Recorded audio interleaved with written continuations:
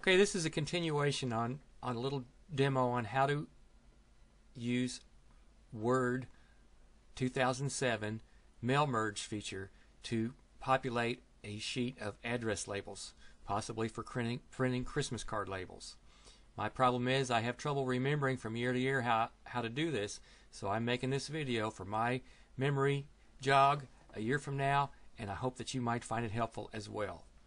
In this case, we're going to assume that I already have created a database with some addresses in it from the previous year, and now it's a new year and I want to print these labels, but I have some additions or subtractions, maybe some address changes to make.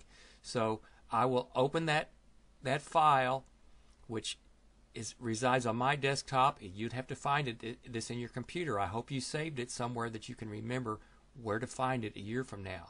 So we're going to just double click on the address list and click right there, and there's our address list. Now this is a bogus address list.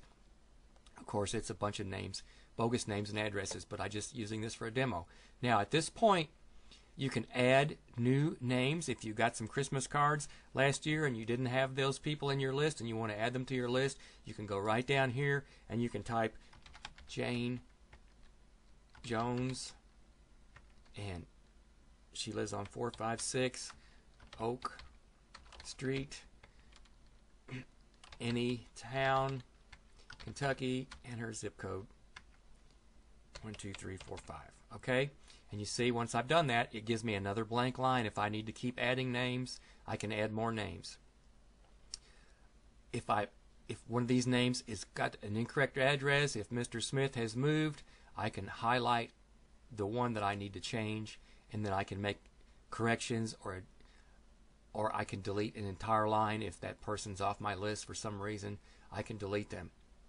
Okay, once I've made all the changes and I have the address list, you can sort these by first name or by last name. If you want to click on one of these boxes, it will alphabetize them for you. If that makes finding your address list and editing it easier, you can alphabetize them by clicking this button right there.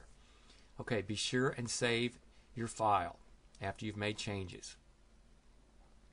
Okay, now we're going to close this file, and we're going to open Word for Windows 2007. We're going to go up to the top of the page and click on Mailings, Start Mail Merge. We want to print some labels, so we click the Labels line. That opens a window. Here's a standard Avery label number, 8160. This is for a sheet that has 30 labels on it. They're 3 wide and 10 tall, and this is a normal size label. Yours might be different, but a lot of them are going to be this size. This is the size I use, and you can see right here it gives the height of the label 1 inch, the width is 2.63, and it's an 8.5 by 11 sheet of labels. We click OK. Now the next thing we need to do is select recipients. So we click that button, and it says use an existing list or type a new list. In my case, we're going to use an existing list which we have created previously, and click there. Now we have to find that list. So I know that it's on the desktop. Double click on the desktop, and then I should be able to scroll down here and find that list. And there it is, demo address list. Double click that, and it opens. Now, it doesn't look like much has happened right here. The next thing we need to do is to edit the recipient list. Now this sounds to me like at this point I could click that button and make changes to addresses, as in edit the list. Wrong. This is where Word is confusing. All we're going to do is choose the names that we wish to include in our print list. So we click edit the recipient list. There's our list. Now we can click this checkbox and we can select everybody on the list, or if you're just printing a few labels, if you somehow just need to reprint 1 or 2 labels, you can uncheck that and you can go down the list and just check the one that you want to print and click OK. In our case, we're going to use the whole list, so we'll check the box at the top and say OK. Now the next thing we need to do is go over here and insert the merge fields. Note that the fields we want to insert are listed right here. These come right off of our address list. If in your case you might have included email addresses and phone numbers and even work addresses, in that case you probably would want to skip those. We want to include the first name, the last name, one address line, the city, the state, and the zip code. Okay? And we say close.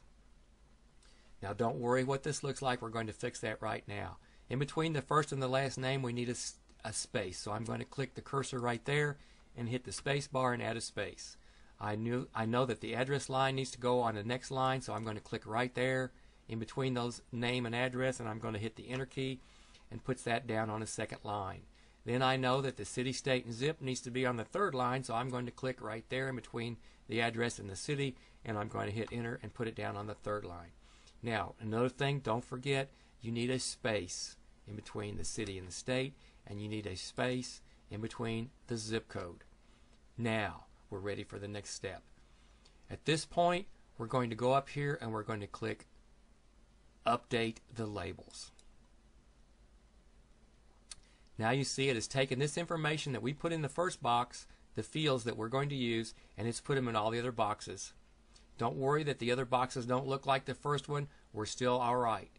Now we want to click this button, Preview the Results.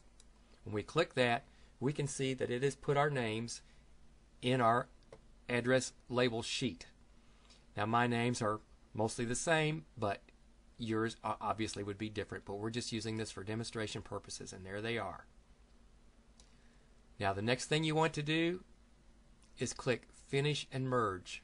Oh, by the way, while we're looking at the preview results, if you have more than 30 names and addresses, it will be multiple sheets, but you can only see the first page at this point. On the preview button, you can only see the first page. So don't worry if you have more labels on other pages. We're just looking at these for right now. The next thing you want to click on is Finish and Merge. When you click that, you want to choose the top one, Edit the Individual Documents. Click that. You want to merge all records, say OK. Now, this is a printer ready page. And in fact, if there are more than one page, you could scroll down and see the other pages. In our case, it's just one page full. But if there were 2 or 3 pages or a page and a piece, you could scroll down and see them at this point. Alright, this document is now ready to print.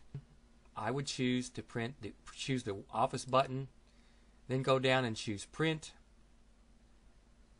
Point it to your printer, and I would print this, if I were you, I would print this on a sheet of plain paper. And the reason why is you don't know for sure that these are going to be properly aligned, and plain paper is a lot cheaper than gummed peel and stick address labels. So I always print a test sheet, and then I can take that test sheet and I can lay it over the face of a sheet of labels and hold that up to the light, and if you've got a good strong light, you can see through and see the label outlines behind the sheet, and you can tell that your names are falling on the address labels where you need them to be. Okay, so now you're able to print. Now you can save this document if you care to. In my case, I'm just going to use the database again next year, so I'm done. I'm going to close Word. Okay, now you should know how to use Microsoft Word 2007 Mail Merge to create a list of printable mail labels. I hope you found this video helpful, and I hope that you and I are both able to do this successfully a year from now, next Christmas. Thanks for watching, and have a wonderful day.